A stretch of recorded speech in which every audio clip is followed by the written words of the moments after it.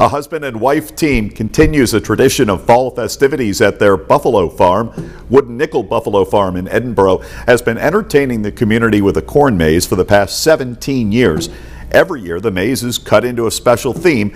This year that theme honors Bigfoot.